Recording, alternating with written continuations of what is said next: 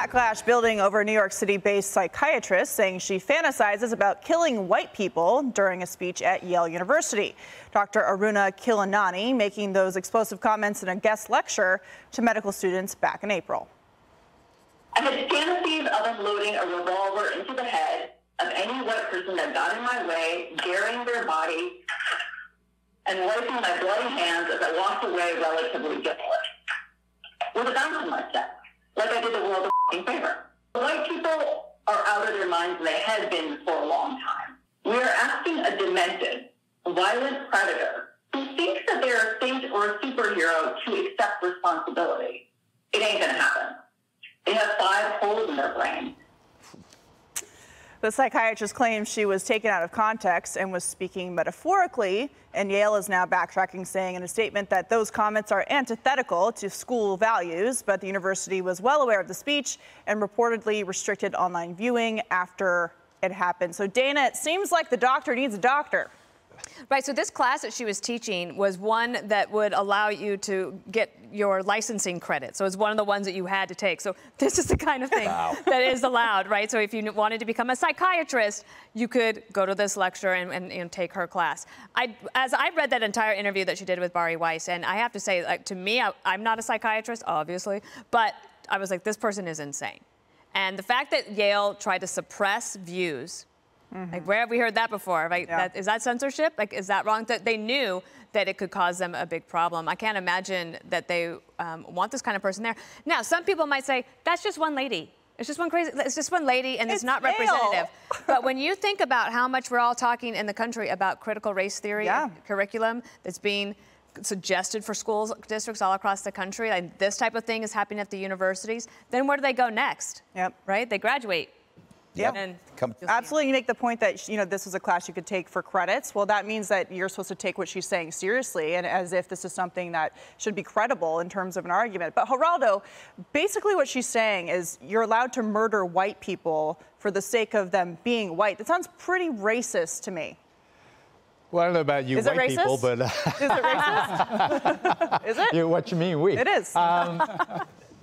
First of all, this absolutely confirms my theory that all psychiatrists are crazy. You just smeared a whole group based on... I did. I smeared the whole group. But you want to answer my question.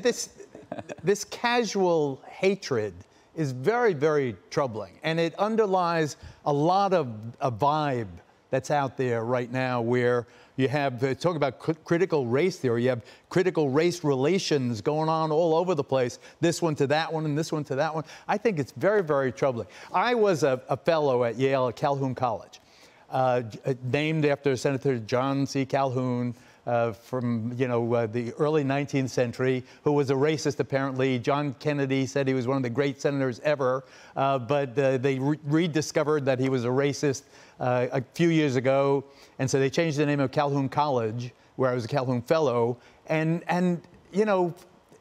I quit. I quit because it was so gratuitous. It was so, they were so politically correct, and to launch this person and then attempt to cover it up. It's never the crime, it's always the cover up.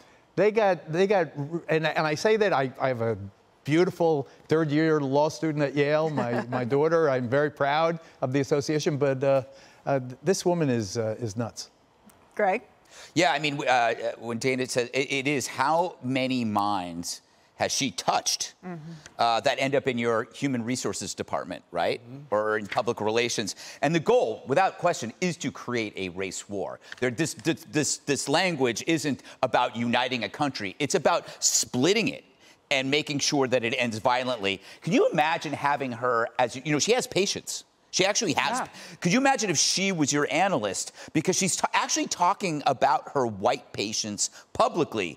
And she was not using their names, but lumping them in and describing them as guilt-ridden, bread-rejecting freaks. Which is when you generically apply like a certain kind of identity to a group that's negative, that's racist. She was basically demeaning all of her white patients. Imagine how quickly a white MD would be disbarred if he had publicly publicly, I'm sorry, smeared his black patients. Yeah. If he got up there and says, you know the problem with my black patients? A, B, C, and D. That person would be nationally scorned. This backlash that she's experiencing now isn't even a backlash. Yeah, no. It's us talking about it while Yale covers it up. She confessed, by the way, in her defense about it being out of context, what she's trying to say is that she once, I believe, was a person so consumed with anger, and that she's confessing it now. She's telling you, this is how I feel because I hate white people so much. And that's the context. The problem is she identifies her problem, but not the source. And her source is the obsession with race. The more people become obsessed with race, the more of this delusion and antipathy and hatred will spread. And it's demonic. It's actually, when you hear that, you feel the presence. It's demonic. Yeah, Sean? So I want to make a couple points. So the name of the speech at Yale was The Psychopathic Problem of the White Mind. Right. Can you imagine putting any other race in there? Right. Insane. So what concerns me is you have all these little kids across America who are being taught that they're white supremacists because they're white, or they're racists because they're white. I mean, how destructive is that for little children? Number one. But what concerns me more is the Democrat Party is pushing this ideology, and they have a long history as racist, segregationists. They supported Jim Crow, and they're doing the same thing here, just in a different way. Now they've switched from black, and now they've gone to white. But this is the MO of Democrats: racism, segregation, separation on race, and it will destroy our country. Yeah, it comes down to identity politics, which is now manifesting itself in a worse ideology, which is critical race theory. All right, up next, a center in the sports world. Hey, Sean Hannity here. Hey, click here to subscribe to Fox News YouTube page and catch our hottest interviews and most compelling analysis. You will not get it anywhere else.